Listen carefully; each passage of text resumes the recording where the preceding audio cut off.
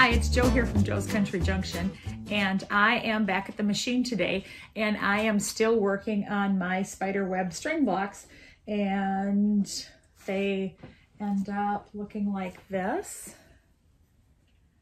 And to prepare for that, I need to make just some string pieces to fill in this area over here and make those so they'll eventually go into blocks. I had a few questions about my last video that I did in the Sew with Joe, and I'm going to try to address some of those as I sew today. I really should be doing other things right now. I really shouldn't be at the machine, but I've had one of those days that my brain is kind of skitter-scattering everywhere. And if I just take some time to sit down and sew, maybe for 45 minutes or so, I'm hoping my brain will kind of settle down and allow me to get into doing some of the things I need to get done. I have a quilt loaded on the frame. It needs some attention. My sewing room has gotten torn apart again because I got a few new pieces in my organization plan. And if you've done any kind of cleaning or sorting, you know that sometimes the mess gets worse before it gets better. And I had gotten it so it was all better. And then after the few recent purchases I bought, it all went worse again. And that's okay. It's just part of life. But I'm really hoping I can get it back to the better side again. So my room's in chaos. I have my email is just beyond belief full of email that I need to pay attention to, and that's in chaos. And I have a quilt on the frame that kind of has a deadline for someone else that I need to get done. You might remember, if you're a blog reader, I had asked, well, it starts out this way.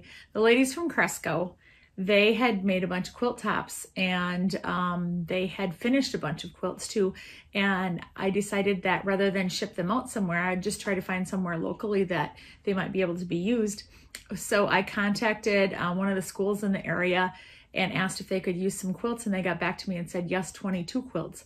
Wow. So I kind of went into overdrive and ended up contacting the guild from that town, and they offered to do some of the quilts, and I offered to do some of the quilts. So I have a quilt here that was done by one of the ladies in the guild who's also a friend of mine, and I need to get it done so that she can get it bound and out to the school kids.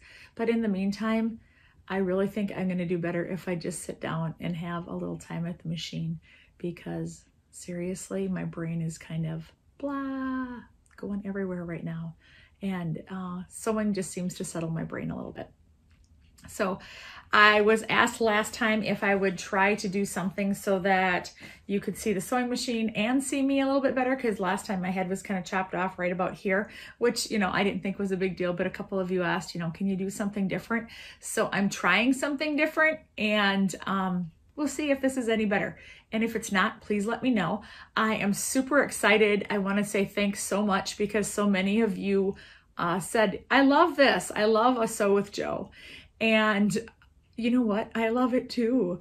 I thought it was kind of weird to be sewing and talking to a camera at the same time, but there's something kind of calming about it that I actually really like. And so thanks so much for all of you who gave me a thumbs up or subscribed or told a friend about the Sew with Joe feature that I'm doing now. And it was popular enough that I think that it's going to be a regular feature. I don't know if I'll do it once a week, but certainly a couple times a month, because it really was fun. And I really had a good time talking with you and sharing just some jibber jabber as I sew. Yeah, because the jibber jabber is going on in my mind anyway, so I might as well just jibber jabber it out to all of you. So back at the machine, after I talked to you last, I've had another session of sewing. So I got a few more blocks done, and I have a bunch that are in about this kind of limbo.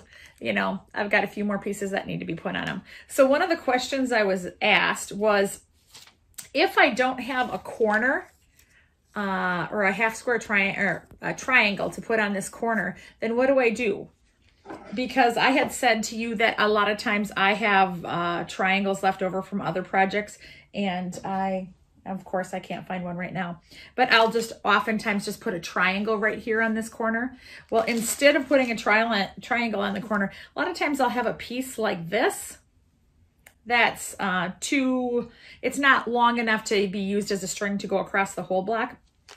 And a lot of times I do this instead, rather than put it this way like you might on the corners. I turn it and I put it this lengthwise instead to make sure it'll cover the whole corner. So that's what I'm going to do. I'm just going to pop that on there and run it through the machine.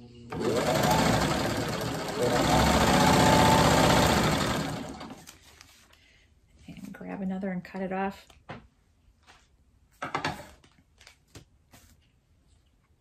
I've had a couple busy days again. Calissa was exposed to COVID again and had to have a test again. So then I had the boys again for a little while, just a day before we could find out that she doesn't have COVID again. At least we don't think she does. She had a rapid test, and from what I know, rapid tests aren't always quite as accurate, but hopefully this one was, because she took the boys back and they're back at her house. This is just so crazy. I maybe should tell you that I'm filming this.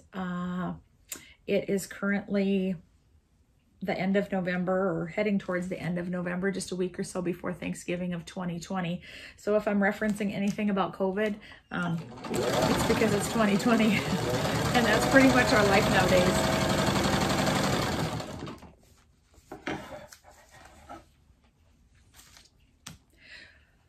A couple other questions I had from people are, one of the things I had said is that once I pick up a strip, I try to feed the whole strip through before I throw the strip back into the scrap bucket.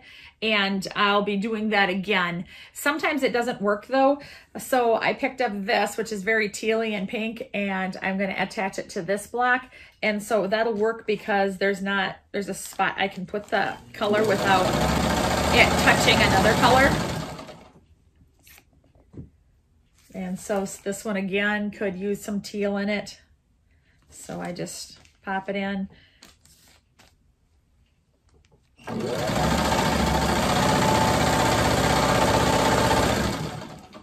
I also told you last time when we talked that's my method of doing it. I take a long string, I run the string through the machine. Oops, this one has some strings to it. I'm going to just clip those. Just some strings left over that are raveling from the fabric. So I take and I put the pieces right side together like this. This is on top of what's previously been sewn, and then I run it through the machine. And after it's ran through the machine, then I take my scissors and I cut it off like that, and then the string is ready to go into the next piece.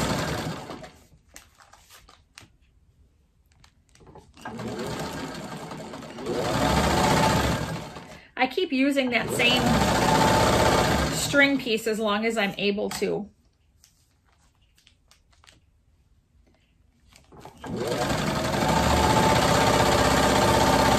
Sometimes I can't because the block is lined up differently, or it's, for example, I only have this much left, so I can't use it on this block right now because it's not big enough. But I can use it on this block because it is big enough to cover the next area on this block.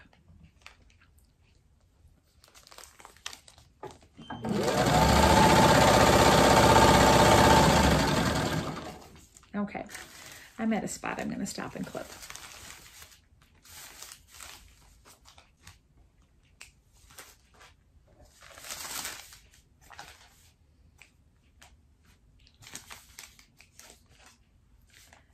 I do most of my string piecing on this machine, and I lovingly call this machine Julie. I got this machine at a thrift store.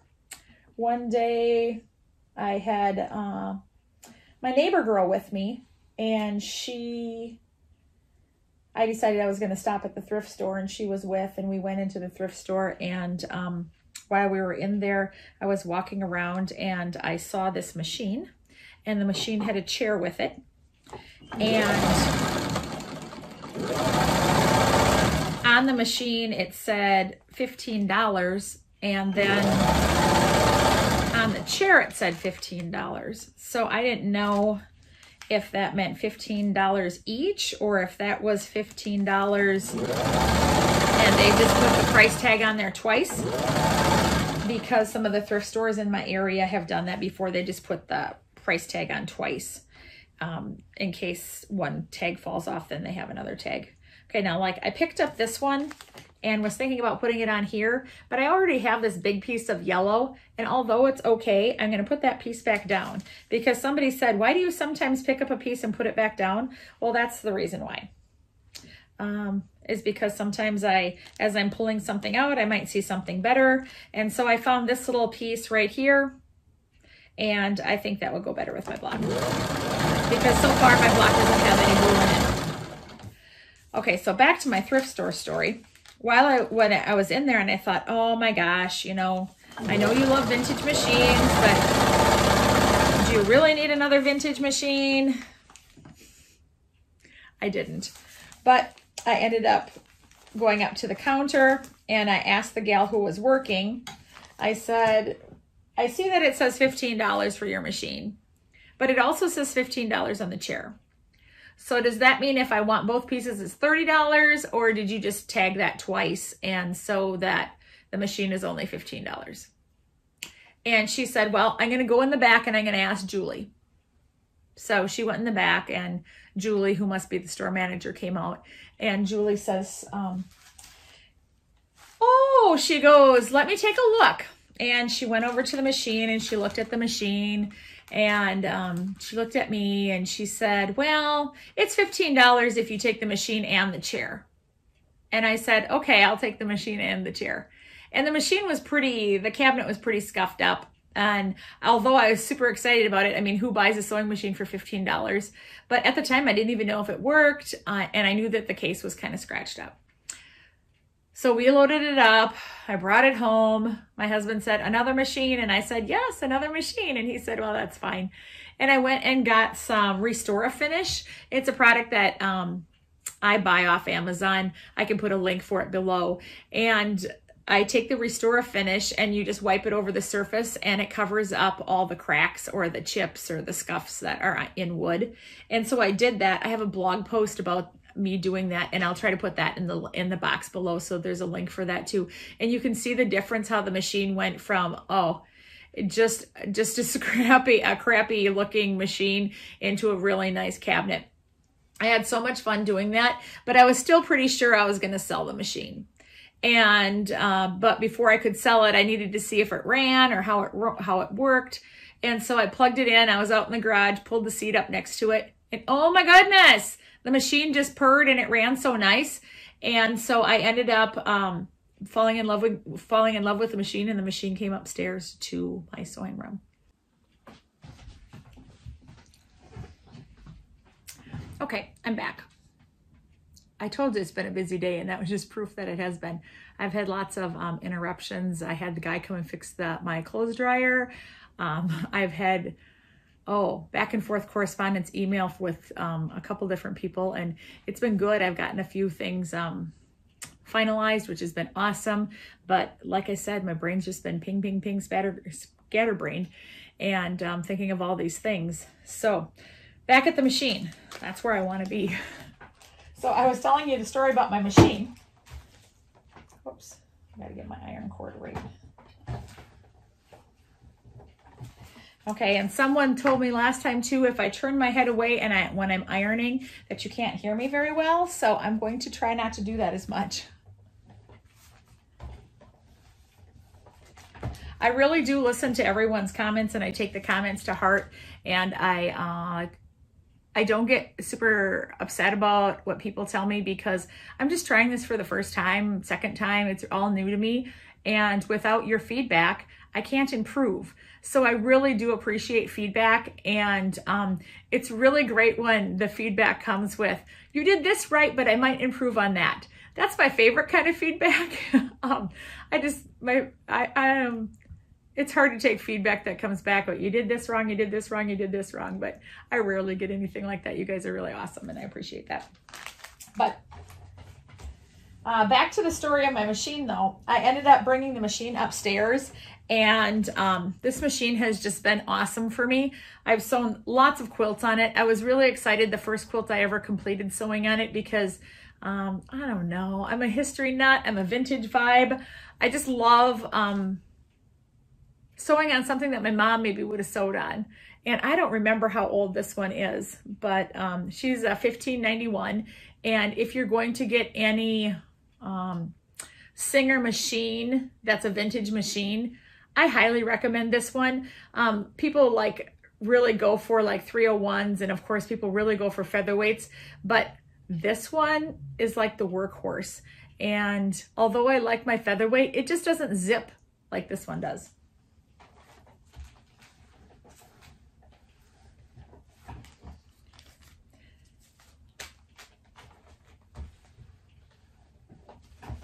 Okay, I'm just ironing these first pieces, the pieces back, like here where I had sewn together, I'm just ironing back again like this. I always press towards the piece that was most recently put on.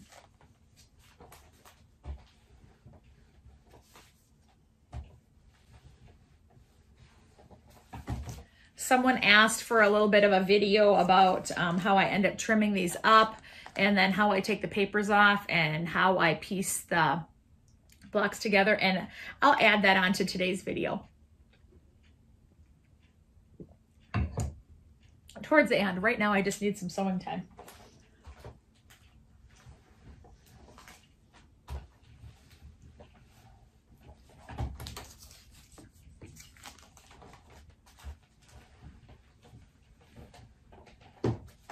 Okay, now I think we're ready to go again.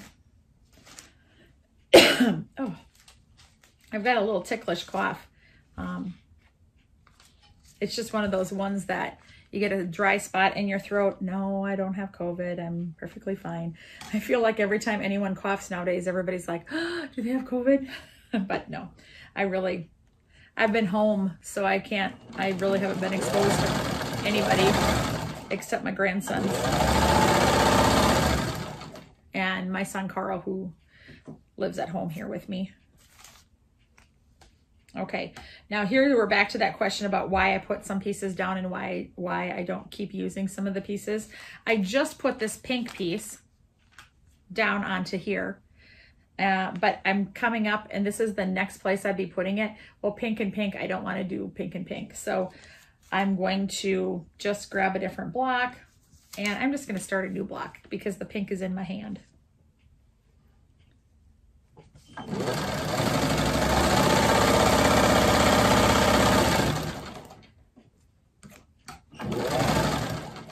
So I end up calling this machine Julie, and I call her Julie because she's named after the lady at the thrift store that told me that it was only going to cost $15 to get both the chair and the machine with the cabinet.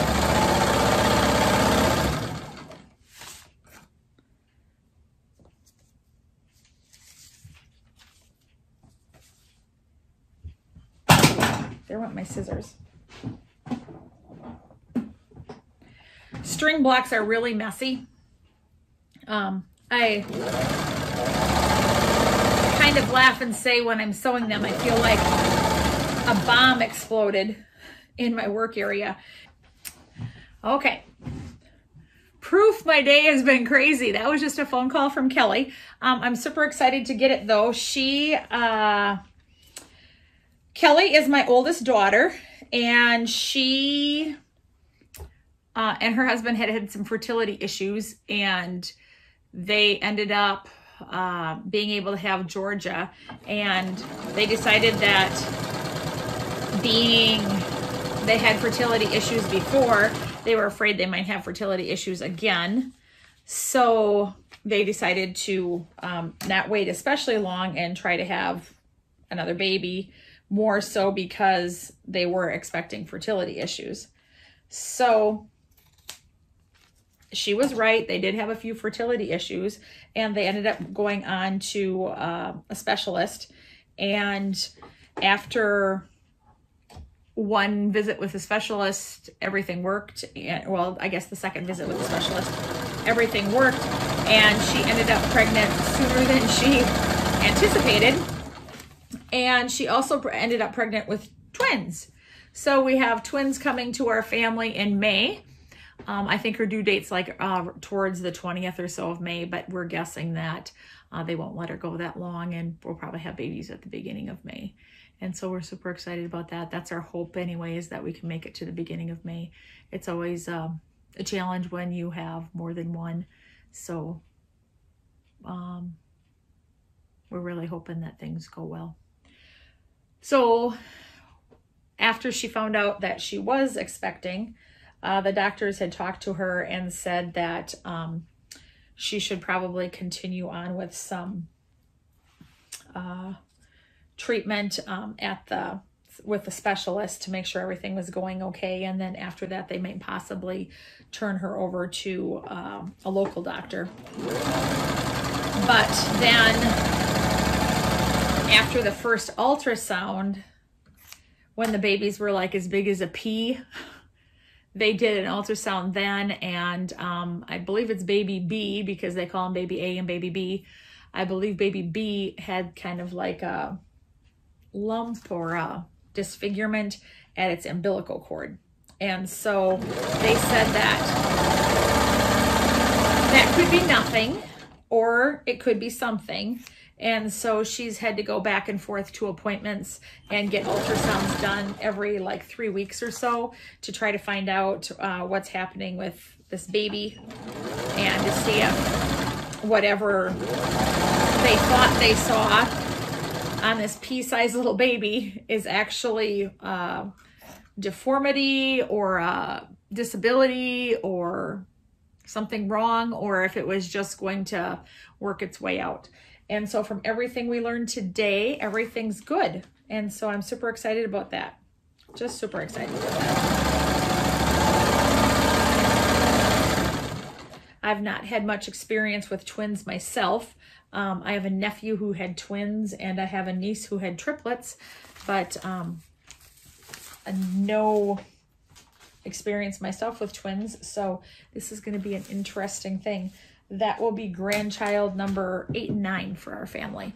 And we're just super excited. And it's especially sweet when we know that Kelly and Jason have can have fertility issues. I think many of you likely have children with fertility issues, and you can relate. But I think I was back at my machine when I last left and the phone rang. See, and you wonder why I'm being scatterbrained? This is exactly why, because this is the way my whole day has gone. So back to my machine. I sew most of my projects that take a lot of room at this machine. String blocks I sew here all the time. That's probably the main thing I said. I can't talk. The main thing I sew here, but I sew a lot of string blocks. I just love string block quilts, so I end up sewing a lot. Proof that I love string block quilts is that I took Bonnie Hunter's book, String Fling, and I've never done this before, but I made every single quilt in her book. And I was so excited about that when I accomplished that. Okay, now here another time I was thinking about switching up fabrics, because I have this much of this, but this piece just needs this block just needs a small piece. So rather than use up this, that's a larger piece, I thought that I maybe could see if I had a smaller piece that could fit. And so I'm checking that out here. Nothing's really looking like it'll work or is the right color. Oh wait, we're gonna put this orange one on this side.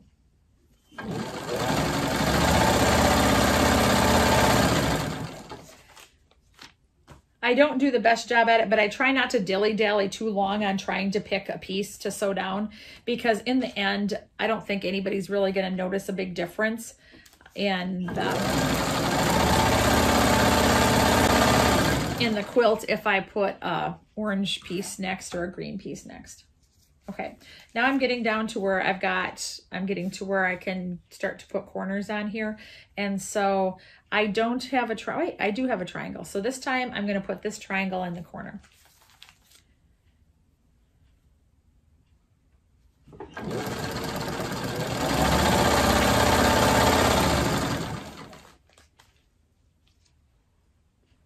Yep, here I am kind of digging again, trying to find something good.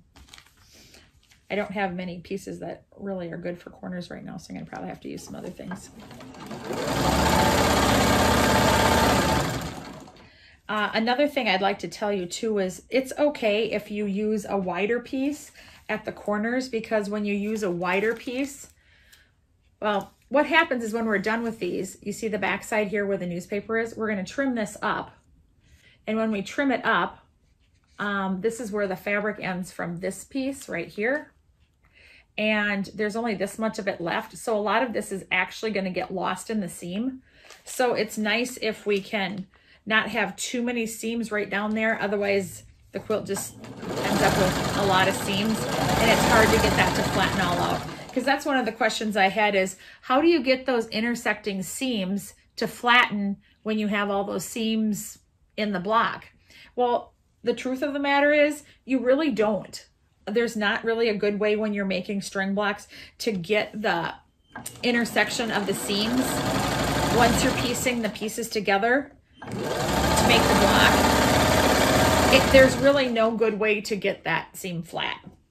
And for people who are like purist sewers that want all of the seams going in the right direction and everything to lay super, super flat, string blocks probably aren't probably the best thing for you, because that's something that's really hard to achieve with string blocks, is to get all of your seams really flat.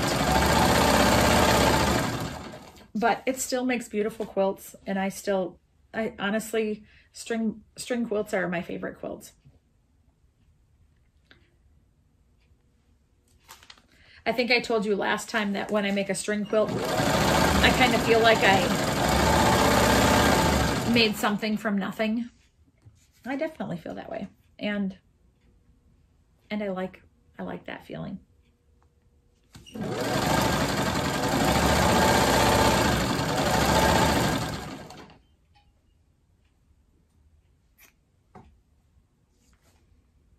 Okay, these all need bigger pieces in the corner, and I did kind of dig around and find a couple bigger pieces. So I'm going to put this big piece right over here on this corner. And by using that bigger piece there, that means the seam is going to back up further away from where that intersection is going to be close to.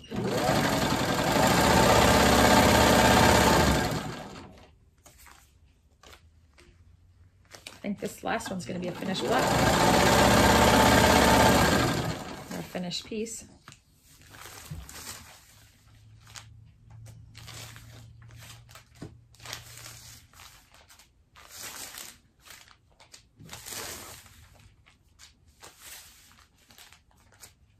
A lot of people like to just work with 2 or so at a time, and I am not a methodical quilter.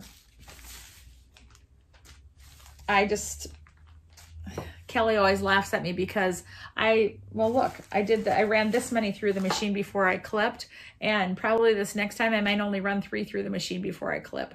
Kelly is very methodical. She would probably go through and take every one of these pieces over here that I have that need to be finished, and she'd probably put one piece on this one side of the kite, and then she would clip them all apart, then she would iron all of them, and then she would put them back into the machine and feed every single one through methodically, putting a piece on the other side of those blocks. That's just the way she is, and this is just the way I am.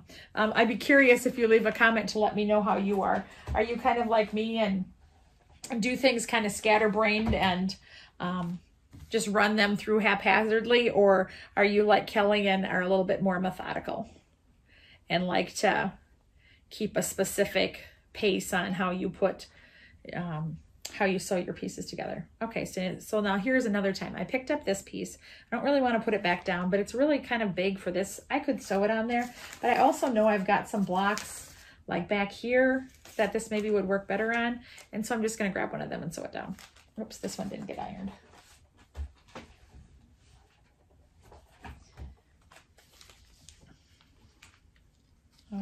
It's going to go on this side.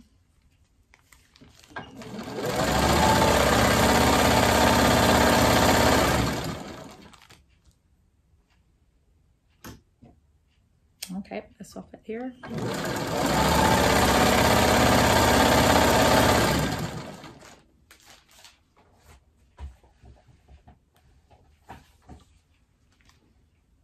I think one of the reasons why I like string blocks is it's, I don't know, they're kind of a little more artsy. Just because, you know, you're picking and choosing, and I like them because you can kind of sit down and just start sewing. I actually love it for that reason. I should iron a few more of these.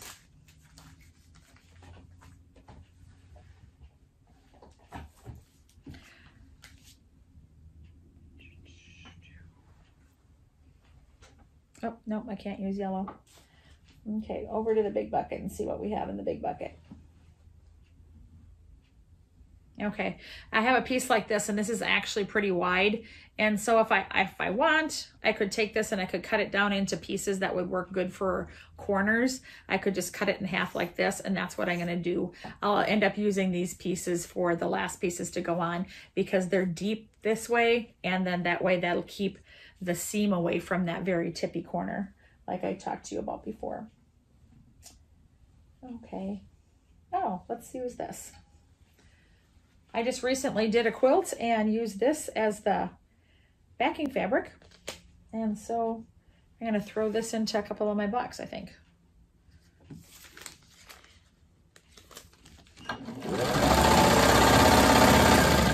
Might as well use that scrap up right away. Don't let them linger.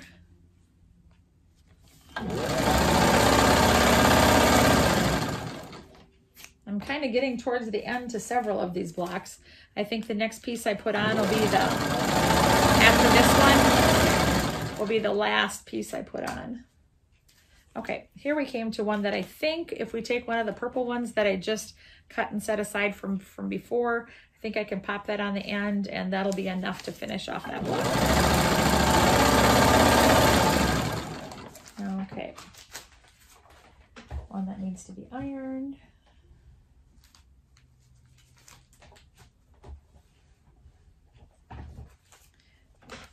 Okay, let's see here what we have. This is my little pile down here of pieces that can go on the corner. And so I have one, just gonna use this square on the corner. I don't have many half square triangles.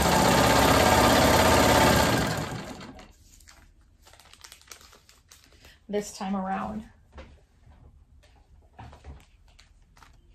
It just matters what I dig into the box and find as to what I use. Okay, I'm putting this blue piece down here because we're to the corner again. And technically I could put it way out here, but if I do that like that, then that seam is gonna get all jammed up in that corner again. So I'm gonna just move it back, and I'm just gonna sew my seam back here, and it'll still cover the corner, and then that'll keep that extra seam a little way away from where the actual intersection is going to be. Got a couple more to iron. Okay. Ooh, here we are. We're almost to the end of this one. Yahoo!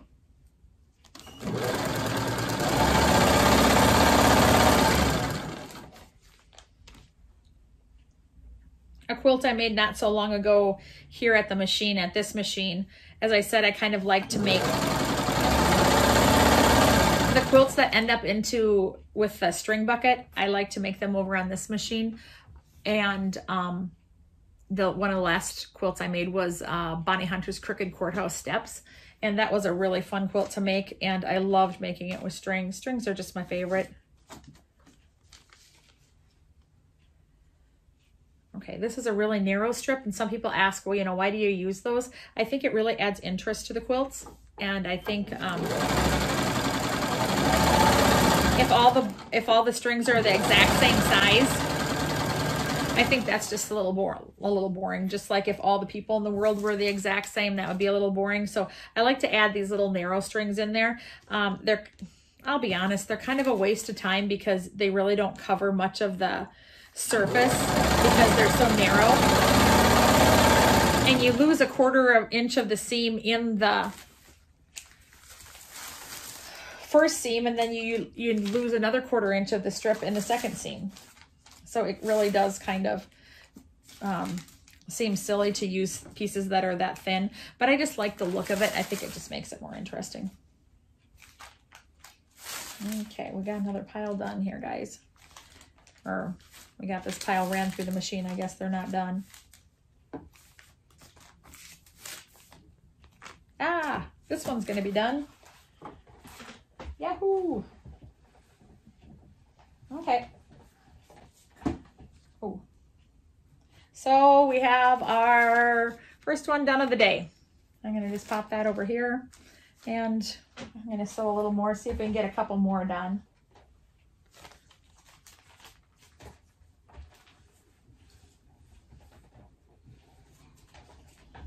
Here, I'll sew one of these with that narrow strip and put another piece on it so you can see how good it looks when it's when you get a narrow piece in there like that.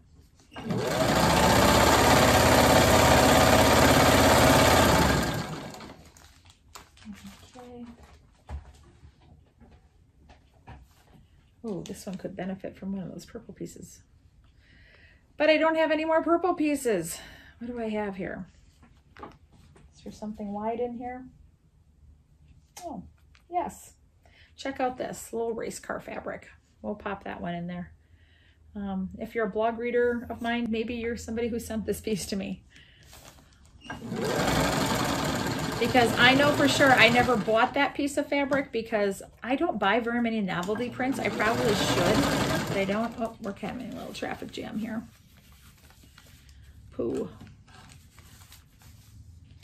And this is something that happens too. When you work with strings, there was a string on the fabric and it caught in the foot of the machine.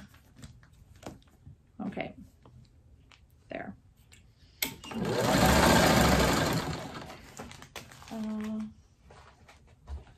Well, let's see if I can find, where did the piece go that had the, oh, here it is. Okay, I think a black looks more interesting when, here, this piece is like a medium width, this is a narrow width, and then we have one that's a wider width.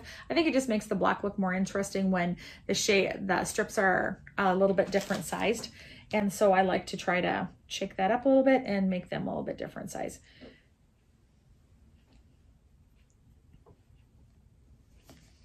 Okay, this is a little bit long. I'm just going to clip that.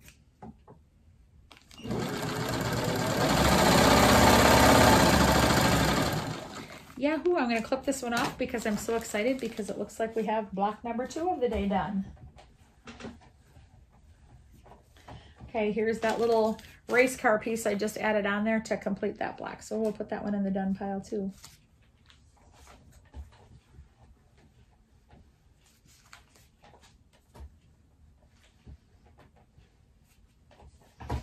I'll probably do a couple more and then I'll save the rest of our time together to show you how I trim the blocks up in the back and then how I rip the papers off.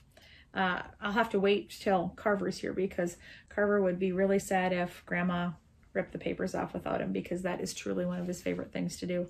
If you have grandkids or children, it's a great thing to rip papers off the backs of string blocks. Can you believe I'm back at the machine again? Yes, another interruption. This is honestly my life, and people always ask, how do you get so much stuff done? And to be perfectly honest, I don't really know why or how, because I do get just tons and tons of interruptions. So just in this short bit I was trying to sew with you, I've had 3 interruptions, all 3 from my kids. And that's okay, I love my kids, but holy mackerel. So And then something else, I ran a couple pieces through the machine while I was on the phone call to my daughter, and I ran out of thread. So I rethreaded the machine and started sewing again, and it kept knotting up and I couldn't figure out why. Well, on vintage machines, you often have to thread the needle differently. So on a 1591, you have to thread from the inside down here and pull your thread this way out. And so I'm used to sewing on my other machine. So I went and took the thread and I put it from this direction in. Well, of course my machine wouldn't work, but it took me about 3 or 4 times of threading and unthreading before I finally figured that out.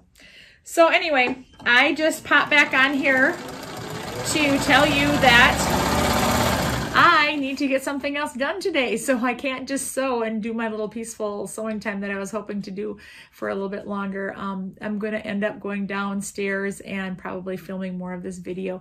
I'll show you how to cut the blocks and I'll show you how to cut papers. But maybe I should do one of those other things that's on my list too. Yeah, my brain's still running, so maybe I need 10 more minutes at the machine.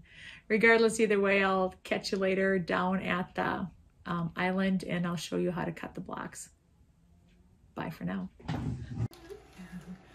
Hi, I'm at the cutting table now. I'm down in my kitchen. I really like to cut things out at my kitchen island. And I have some little helpers with me today. Here's Gannon, and he's eating a freeze pop. And here Carver is. He wants to eat a bomb pop, but he's patiently waiting until we can shoot this before he eats his bomb pop. Carver, can you show him what you have there?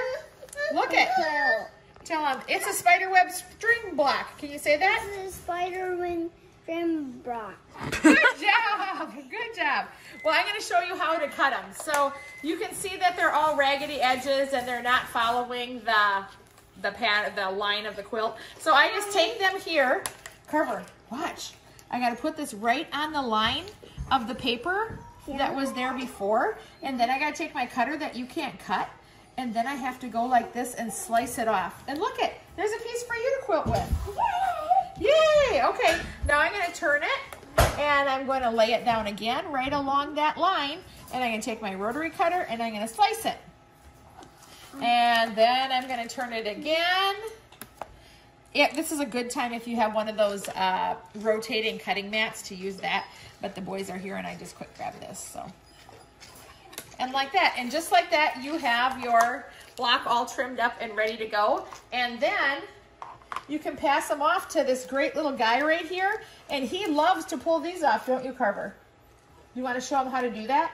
Yeah.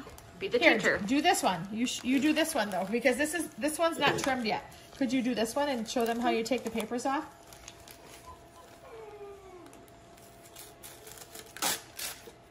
Yep, just like that. Carver is really good at this. He has helped me do so many string blocks. I think he started helping me when he was probably about Gannon's age. He first started helping me take the strings off the back of my blocks. And so it looks like I've got lots of help here today. I've got Gannon and Carver, and we're going to trim up the rest of our blocks and rip up some more papers. And I hope that gives you a better idea on how to complete a spiderweb string block. I'll probably sneak back some other time and show you how to actually sew the blocks together. So thanks for watching. Bye. Carver, say bye, ladies. Bye.